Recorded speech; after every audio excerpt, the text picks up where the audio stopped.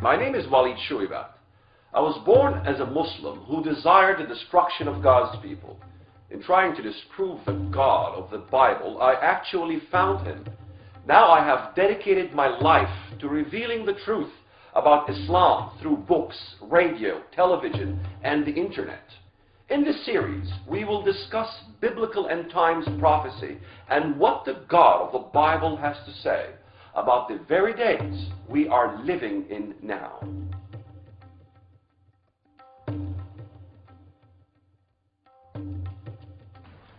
We meet at a time of great tension between the United States and Muslims around the world. The relationship between Islam and the West includes centuries of coexistence and cooperation, but also conflict and religious wars.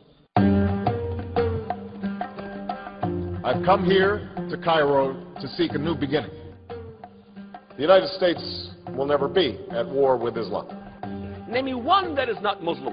In every single context where Christ is on earth fighting, he's fighting a Muslim country. Does the Bible predict such a cataclysmic event with so many Muslim nations? The answer is absolutely yes.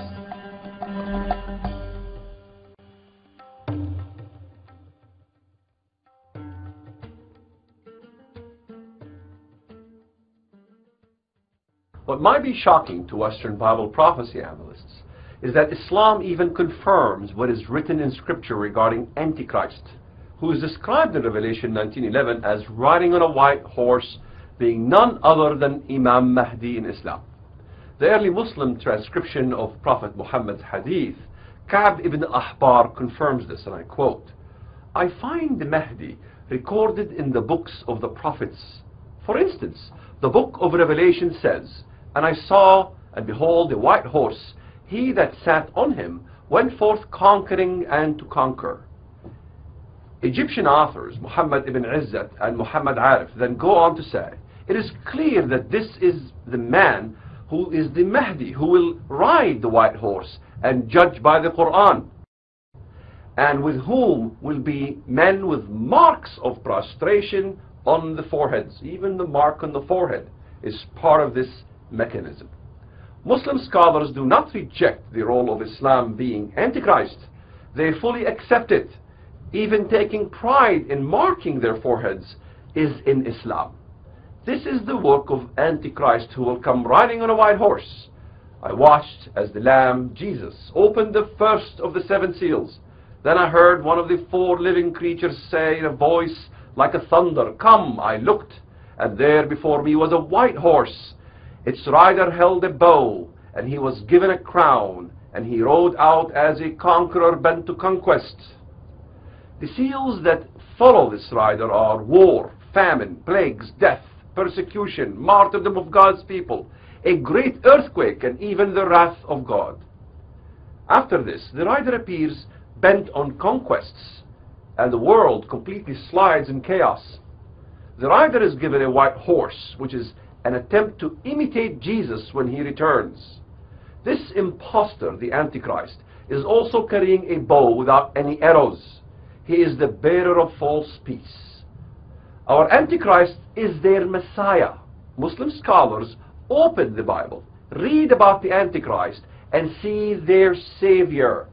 This must be seen as quite ironic, if not entirely prophetic.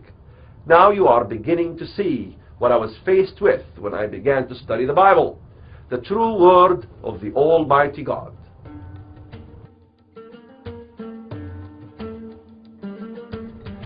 So who are the imperialists, Christians or Muslims? Who attempts to rule the world and force everyone to submit or be killed, Islam or Christianity? Which one is the religion of peace? In my view, a religion of peace is the kind of religion that if you curse it, its followers pray for you. Well, that's Christianity. The violent religion is the kind of religion that says, you better say that our religion is a religion of peace, or we will kill you. According to the prophet Daniel, he, the Antichrist, will speak against the Most High and oppress the saints and try to change these set times and set laws. In this passage we find an important clue, for by his actions we can assess his origin. Not knowing how to deal with this piece of puzzle, many students of Bible prophecy have speculated that the Antichrist will try to change cosmic laws. But the text infers no such thing. It simply says that he will desire to change two things: times, the accepted world calendar, and laws. If we simply take the text at its face value, we find a simple warning that the Antichrist will attempt to change the times, calendar, legal systems, and constitutions. He will attempt to invoke Islam's evil laws worldwide to replace every other law and constitution. Only God can change cosmic laws, so why teach that the Antichrist will change cosmic laws? Always be careful never to give attributes that belong to God and apply them to Satan. The Mahdi fits the bill, for he will attempt to change the law by instituting Islamic Sharia law as far as he is able to do so. Who else, other than the Muslim, would desire to change the times and laws? Every Islamic activist organization is crying it: Islam to the world. What does this mean? It means they want Islam to replace everything: worship, law, even the calendar. This activism already exists in every nation of the world. Behind all of the masks, they all desire to replace non-Islamic legal systems with Islamic Sharia law and replace every constitution with the constitution of the Caliphate. Do you think I am exaggerating? Earlier, I gave the example of Siraj Wahhaj. Again, he was the first moderate Muslim to deliver the opening prayer before the U.S. House of Representatives. Yet when he spoke to a Muslim audience in New Jersey, what did he declare? Muslims should take over the United States and replace its constitutional government with a caliphate. Believe me, this Islamo-imperialist push for a caliphate is far more widespread than most think. Now let's address the issue of times. Besides the Gregorian calendar used in the West, there is also a Jewish, a Hindu, and a Muslim calendar, among others. But has there ever been a time when Jews or Hindus have tried to impose their religious calendar or laws onto the rest of the world? Islam, however, does have both its own calendar and laws, both of which are the first thing Islam has imposed in every country they've ruled. Keep in mind that the text says he attempts to change set times and laws. Yet he only succeeds partially, but never on a global scale. Because like Nimrod in the story of the Tower of Babel, God will never allow the Antichrist to rule the entire world.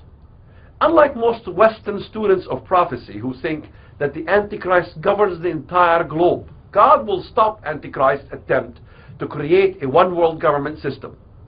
Jesus is the only king who will accomplish a one-world government, and it will be ruled from Jerusalem. So according to the Bible, the Antichrist is said to attempt to change times and laws. The religion of Islam fulfills this description to absolute T. The Antichrist will have no regard for women's rights. Women will have no voice in his empire. The Bible teaches about this. It says, neither shall he regard the gods of his fathers, nor the desire of women. We have already seen Muslim countries in which women struggle to gain their desired rights. In Saudi Arabia, women struggle to acquire rights to drive a car. In Afghanistan, women struggle to gain a desired education. In Turkey, women struggle with laws attempting to gradually reinstitute the hijab. The Antichrist will not only change constitutional laws, but civil laws as well. Everywhere in the Muslim world, women struggle to gain rights to be equal to their male counterpart. Women's rights in Islam are literally a fraction of what their male counterparts possess. According to Islamic law, a woman only inherits half of what the male inherits. In court, it takes the testimony of two women to equal the testimony of one man, because Muhammad declared that women have half the mental capacity of a man. Many prophecy analysts have speculated that Daniel 11:37 is stating that the Antichrist will not have any regards for that which was the desire of all Jewish women. This disregard for women in Daniel 11:37 stems from the story of the fall of man. In the Bible, in Genesis, it says, "And I will put enmity between thee and the woman, and between thy seed and her seed. He shall bruise thy head, and thou shalt bruise his heel." Genesis 3:15. This prophecy was made right from the beginning of humanity. It states that Satan will hate the woman and her seed, who will crush the head of the Antichrist. So in other words, the Antichrist has a special hatred for women. Women's rights are nil in the empire of Antichrist. The verse should be interpreted naturally without reading into it.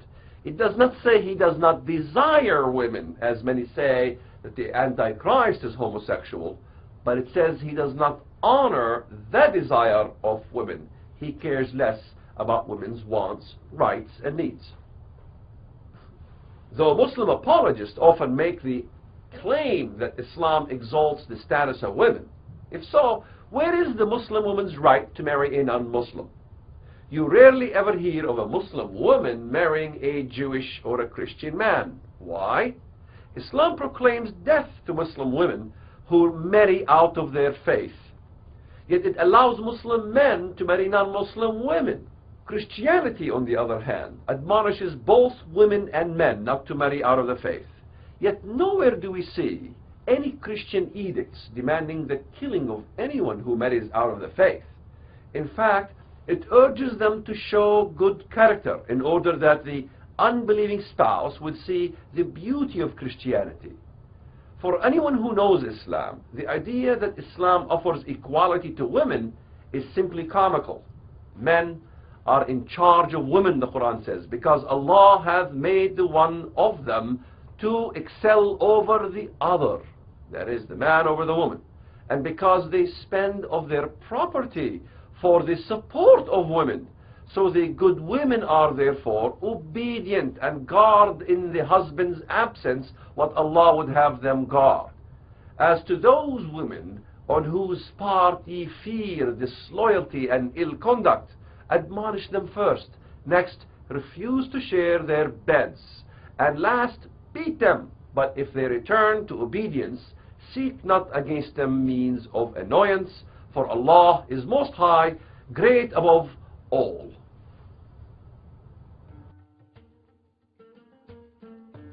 We will return to Walid Shoebat in a moment. The man sitting next to me can certainly tell us he was a terrorist. A former PLO terrorist. Former terrorist now living in the U.S. Former Muslim terrorist. And raised a Muslim. Fighting for the justice of Israel. We have to stand with Israel. Judea is the heart of the Jewish people. Walid Shoebat. Walid Shoebat. Walid Shoebat. One word caused me to believe in the truth of the Bible, and that's the word Israel. The problem is a massive racist ideology that is growing throughout the Middle East and the Muslim world. On this program, we are offering for your tax-deductible gift of $55 the DVD lecture series Islam, Prophecy in the Bible, which includes the free DVD of the miraculous testimonies of the 3 ex-terrorists and how 3 men went from being Islamic terrorists to now ambassadors for Christ. Please call now at 1-877-832-7200 or send your gift to Forum for Middle East Understanding at 2865 South Eagle Road, number 310, Newtown, Pennsylvania 18940. This is the first TV series produced by the Walid Shoebat Foundation. With the support of many friends has enabled us to produce this landmark TV series, which brings clarity to the scriptures concerning the end times. Walid Shoebat, for 17 years, ever since converting to Christianity, after his wife challenged him to show her all the corruptions in the Bible, when he was trying to convert her to Islam. Since 2003, Walid has been speaking out on television, radio, and the internet concerning the threat of Islam, reaching millions with the truth. We will now return to Walid Shoebat on End Times Today.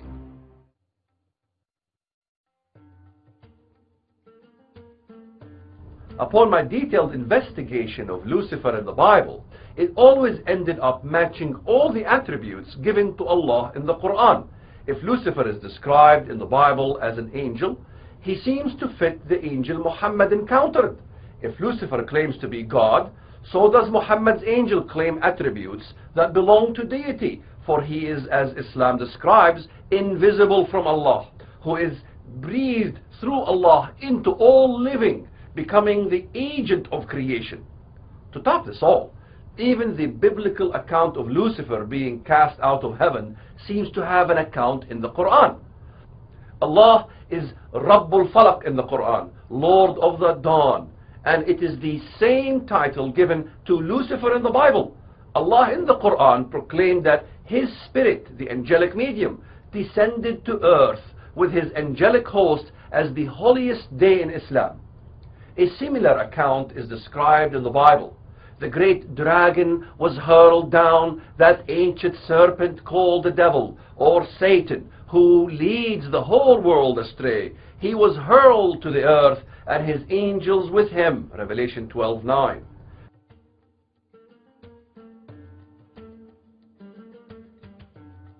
No serious intellectual can argue that Islam's Allah is not the greatest war god history has ever known, whose glory was advanced through war. In fact, when we look into the Bible, in Daniel chapter 11, it talks about the Antichrist. While many Western prophecy teachers believe that the Antichrist is an atheist, if we examine the text of the Bible, we find not exactly true. In fact, that the Antichrist in the Bible, he is described as he believes in a God. He follows a God, and that is a God of war. That is explicitly stated in Daniel chapter 11, verse 38. But in their place he shall honor a God of fortresses, which is a God of war, and a God which his fathers did not know. He does believe in a God. He is not atheist.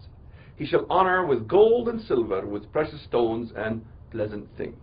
Islam has zakah. Once a Muslim every year has to offer Allah through the proceeds for the advancement of the glory of Allah, also in jihad, from the proceeds of gold, silver, and the monetary values that Muslims have.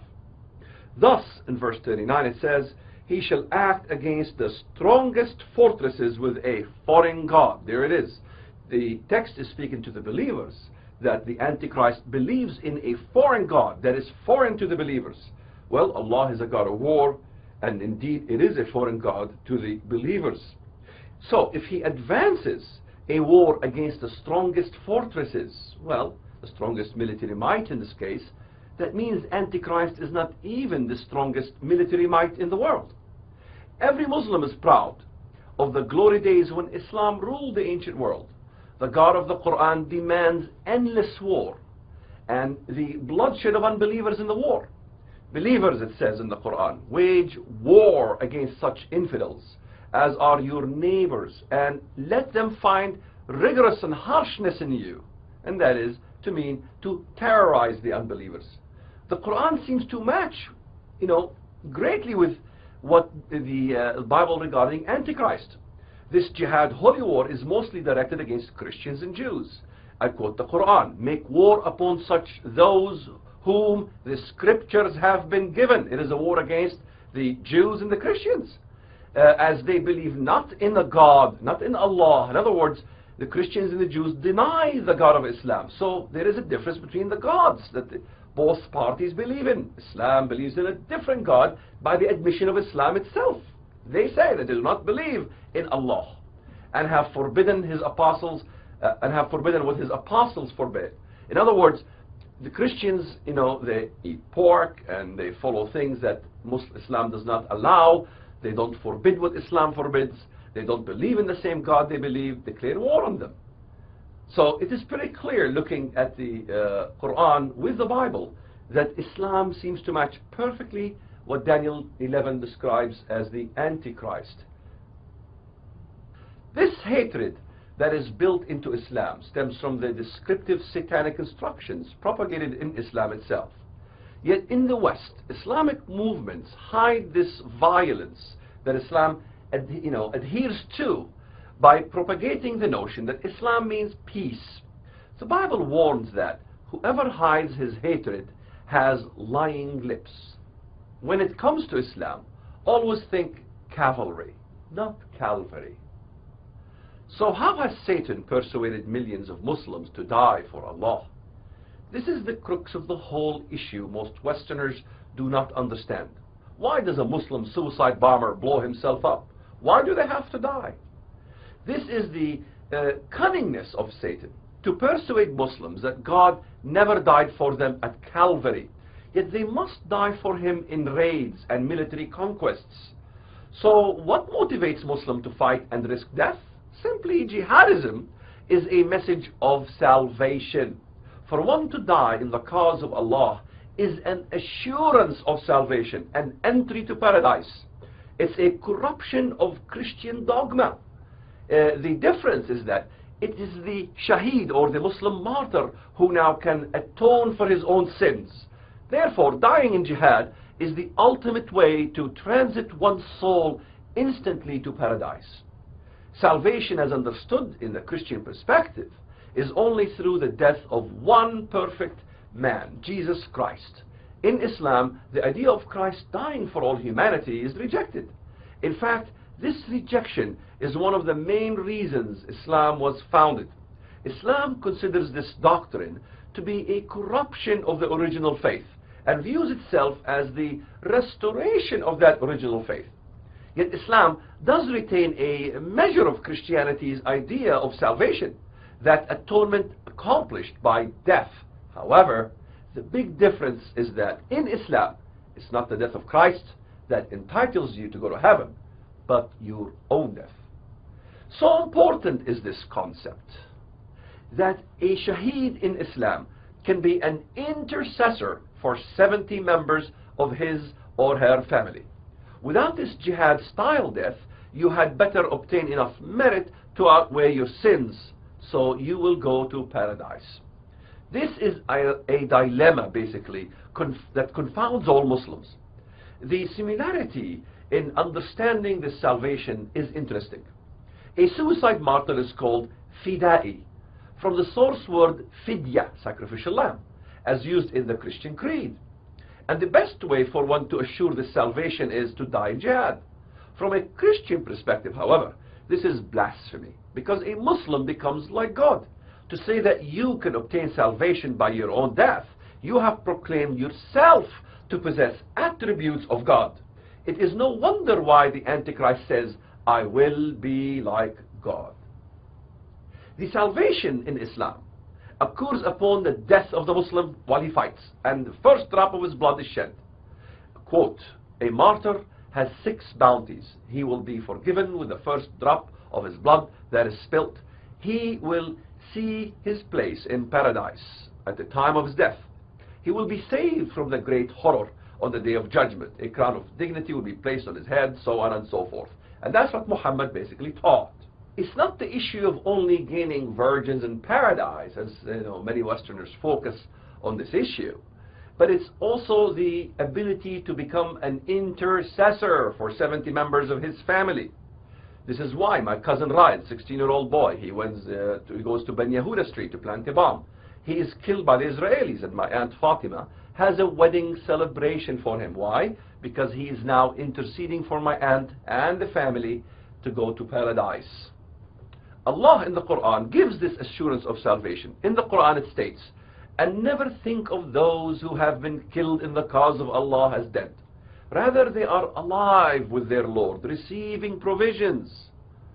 And to alleviate the thoughts of any pain, it states, the pain that a martyr feels at the time of death will be reduced so greatly that he will only feel as if he was stung by a mosquito. As an example of this assurance of salvation and the idea of martyrdom in Islam, Muhammad, the Prophet of Islam, gives a story of a Bedouin who came to the Prophet, who accepted Islam and said, I wish to migrate to Medina with you. Then after the battle, the Muslims had gained some booty of war, in other words, valuables that they gained after a battle. When the Bedouin returned, they gave him his share. So he asked them, what is this? They replied, it is your share from the booty which the Prophet gave us to hold on for you. So the Bedouin took the booty and went to the Prophet and asked, what is this? The Prophet said, your share of the booty. The Bedouin said, This is not why I believe in you and follow you. Rather, I follow you so that I can get shot by an arrow right here. And he pointed to his throat. Then die and enter paradise. The Prophet said, if you are sincere, then Allah will grant you your wish. After a short while, fighting resumed, and the Bedouin's body was brought to the Prophet. And the story goes, as the Prophet, prayed upon his body, and he was sincere to Allah, and Allah granted him his wish to die as a martyr, and so the story goes. Yet salvation in Christianity is much different. In one quote, Jesus said unto the apostles, verily, verily, I say unto you, except ye who eats the flesh of the Son of Man, and drinks his blood, ye has no life in you. Who eats my flesh and drinks my blood hath eternal life, and I will raise him up at the last day. For my flesh is meat indeed, and my blood is drink indeed. He that eat my flesh and drink my blood dwells in me, and I in him. Islam rejects the blood of Christ. How then can Christians be saved? Through the blood of Jesus. While the mention of these verses that Jesus quoted are symbolic, we don't drink his blood literally or eat his flesh literally. Yet in Islam, there has been stories that the Prophet talked about while he was in battle.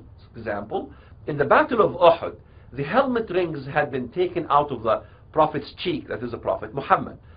The story goes that blood flowed from the radiant face of that Lord of the Pure, as they called him. And my father Malik ibn Sinan sucked the wounds with his mouth, swallowing the blood.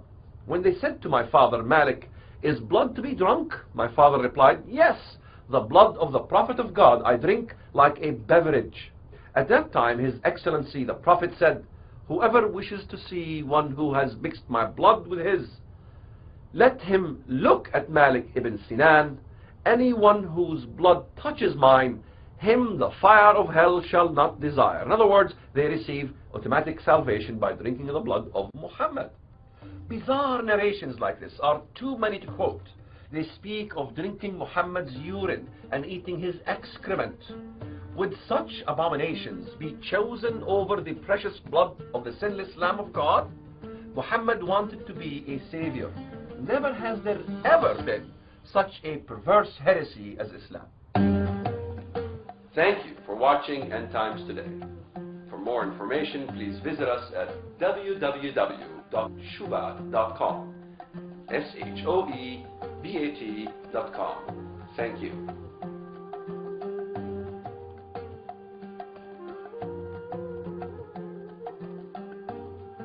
Walid Shoebat, a former Muslim, and like Paul of the Bible, a former terrorist, now a watchman on the wall, is bringing the truth and warning on the issues of Islamic fundamentalism through television, radio, as well as the internet. Please help us by partnering with us today by calling 1-877-832-7200 or sending your tax-deductible donation to Forum for Middle East Understanding, 2865 South Eagle Road, number 310, Newtown, Pennsylvania, 18940.